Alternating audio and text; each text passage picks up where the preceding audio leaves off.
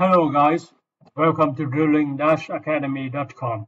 In this series of well cube methods, we will take a closer look into the weight and weight method, also called engineer's method.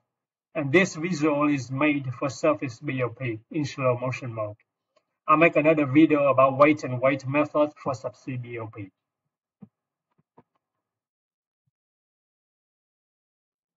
In theory, there is only one circulation needed in weight and weight method. We pump cube downstream to circulate the cube to displace the influx out of the well and kill the well at the same time. These graphs over here are showing how the pressure develop and progress on the casing pressure gauge and drill pipe pressure gauge when we control the choke and run the pump at Q rate. So basically, we shut the well in, we mix Q-mud, then we pump Q-mud down the hole to circulate the influx out of the well, kill the well at the same time. The major disadvantage of this method is gas migration could occur during this waiting time to mix the Q-mud and get it ready, and more calculations have to be done before starting the circulation. However, it will help reduce annulus pressure if open hole volume is larger than case hole volume, and there is only one circulation theoretically. So less chance for the choke to wash out because less time on choke. So on these graphs over here, you will see the purple line is casing pressure gauge, the green line is drill pipe gauge, and the red line is the pump speed. You bring the pump up to speed. So when the Q-mud reaches the top of the drill string, the drill pipe pressure gauge is expected to drop, following the drop-down graph that we will calculate in later steps, down from initial circulating pressure down all the way to final circulating pressure. And then we control choke to hold it constant at final circulating pressure until the influx is out of the well. In all these processes, we expect to see casing pressure increasing all the way until maximum when gas reaches surface, and when gas is getting out of the well, out of the choke and Q manifold, we will see casing pressure gauge drop drastically and very fast down all the way to zero.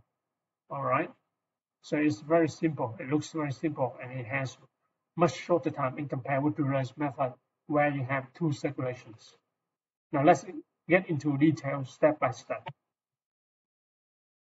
Here are some prerequisites that we need to pay attention to. First is the shut-in procedure is a hard shut-in. We open the choke to get the pressure readings.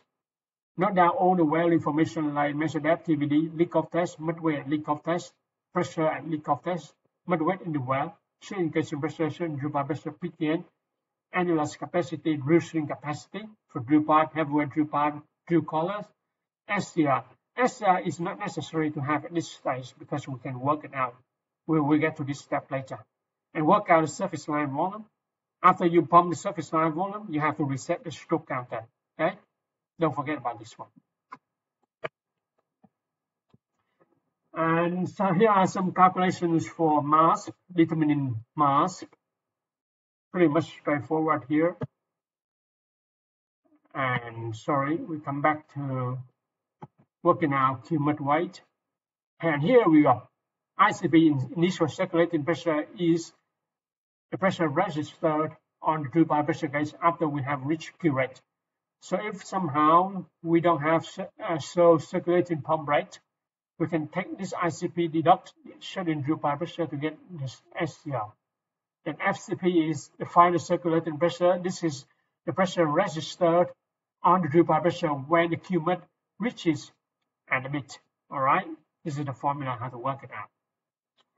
And then we work out the total pump stroke for drill string from surface here to bit here. All right. And now we work out the drill pipe step down every 100 strokes.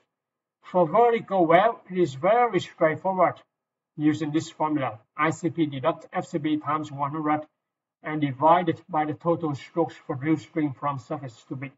Very straightforward. However, the complexity comes into deviated well. Let's take an example of this slant well. very basic 2D slant well, the basic deviated well, all right, where we have vertical section, one section of building, and one section of holding. At the end of the vertical interval, we have kick-off point, where we start kicking up, building up the angle of inclination and changing the azimuth. All right, at the end of this building interval, we call it end of build. And after end of build, we will hold the same, we will hold the same inclination and azimuth to the end of the well. That's called hold interval. So at kick-off point, TVD and measure depth are the same. At end of build, TVD and measure depth are different. And at the end of the well, at the well TD, TVD and measure depth are different. Therefore, the friction loss, the pressure loss in string at each interval are all different. Thus, the circulating pressure at kick-off point will be varied and be different from the circulating pressure at end of build. All right, and we need to work out the circulating pressure at kick-off point and end of build to work out the drop-down pressure on the drill pipe pressure gauge. First, to calculate the circulating pressure at kick-off point, there are two values we have to figure out. First is pressure loss at kick-off point. Okay, it involves SCR, FCP, measure depth, and TVD of kick-off point. Use this formula. The second figure we need to work out is the remained certain drill pipe pressure at kick-off point. We take initial certain drill pipe pressure that we noted down before, deduct this value here. Use this formula to work out. Then take the sum of these two figures, 1 plus 2, to get the circulating pressure at kick-off point. We do the same for end of build. First, we work out the pressure loss at end of build. Use this formula. And work out the remaining certain drill pipe pressure at end of build. Use this formula. Take the sum of them. 4 plus 5, we will have a circulating pressure at end of build. Then we go ahead and we work out the drill pipe pressure step down in vertical section. V is the string pump, total pump stroke for vertical interval. That's the total pump stroke in string to move mud from surface to kick-off point. Then we call B is the total pump stroke to move the mud from kick-off point to end of build inside string. And we call H, which is hold. Right, it is the total pump stroke inside string to move the mud in string from end of build to the well TD. All right. So now the drill pipe pressure step down every 100 stroke in vertical interval. Use this formula. And for the build interval, use this formula. And for the hold interval, use this formula here. All right. Now, why these figures are important? Now look at these calculations. They are not complicated. They are very simple, right? Very simple math here. However, the importance is very high because if you mess up with each of these figures here, you will end up having wrong circulating pressure at kick-off point or at end of build. If you have them wrong, you will have the wrong drill pipe pressure step down in every 100 stroke. And if you control your choke following these wrong values, you end up manipulating wrong bottom hole pressure. And what happens if you eventually end up a figure which leads to lower bottom hole pressure and make bottom hole pressure drop below the formation pressure? Then you have another influx coming the well. Therefore, these calculations are very, very important. Take the time to do it accurately and have someone else cross-check it, double-check, or even triple-check it. Last but not least, lag time.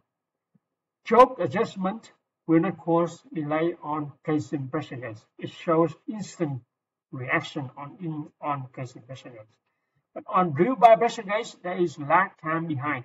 Be patient, right? The lag time is 2 times well measured depth in foot divided by 1,000. All right, so after you adjust the choke, wait for the lag time to see reaction on your drill pipe gauge here, right? No hasty, no rush on reaction here. Have to be patient, waiting for lag time. All right, now we're ready to go. Let's divide the whole circulation into stages so that it's easier for us. So we call stage 1. Once we have the Q-mud ready, we are at shutting hand. We start pumping Q-mud down the drill string. We work out the surface line volume.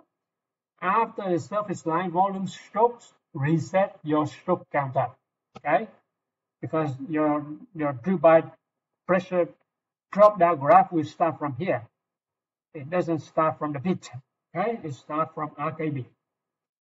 All right, so when you bring the pump up to speed, you control your choke to keep casing pressure gauge constant at this value, certain casing pressure.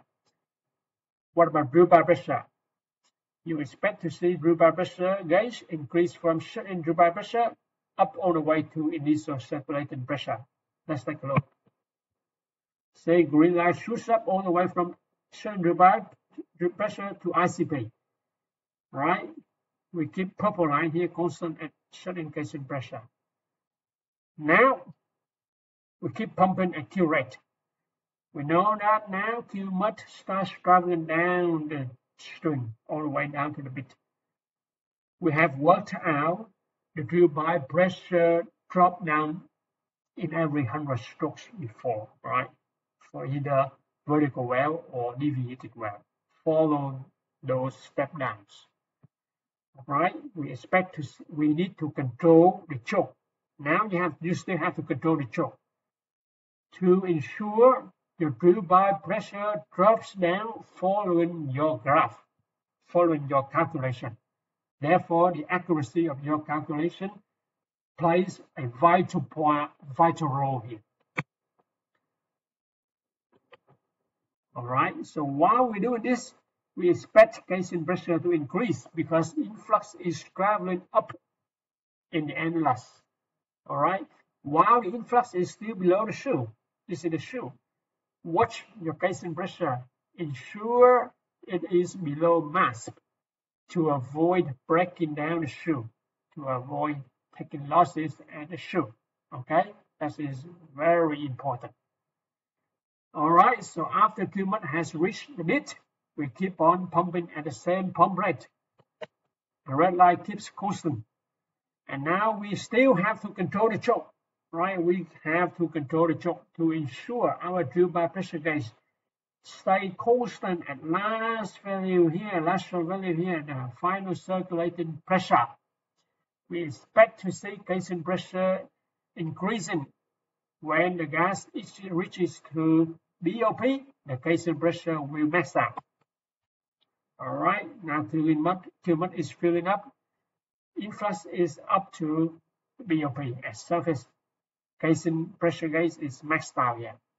All right, now we keep on pumping to get this gas, this influx out of the annulus, get it into the choke and Q manifold, into the pour point out. Okay, so Q-mud keeps filling up in the annulus.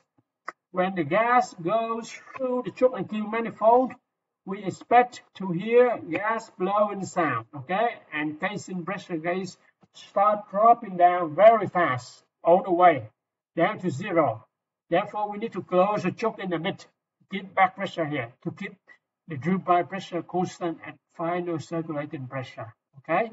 This will help you keep the bottom hole pressure constant and above formation pressure. All right, so after gas is all out, Q-mud has returned to bit, we can shut down or we can keep on pumping. If we keep on pumping, we can leave the choke at the last position. The drill pipe pressure will by itself automatically stay at last strong value. Now, because there is no more gas, nothing else in the well, just your Q-mat. And we expect to see casing pressure gauge at 0 now, okay? Then we can shut the pump down. Bring the pump down. The true pipe pressure will drop now all the way to 0. Of course, casing pressure is 0. So this is the end of the well kill method, weight and weight well kill method. So after Q-mat is all the way around, you recalculate your new mass with your new Q-mat weight in the well. Then you flush your Q line. Flush your pour point, your surface line with the Q-mat. Then you flow check. If everything is static, open up the well. You're ready to go for the next step of your operation. All right, that's the basics and principle of the weight and weight well kill method. I hope the calculation explanations and the slow motion of the pressures on true pipe pressure gauge and casing pressure gauge do help you get a thorough view of how things happen and what to be expected to see and hear. Would you have any questions or like to have discussion or comment, please drop me an email. I'll see you soon in the next video of weight and weight method for subsea BOP. Thank you and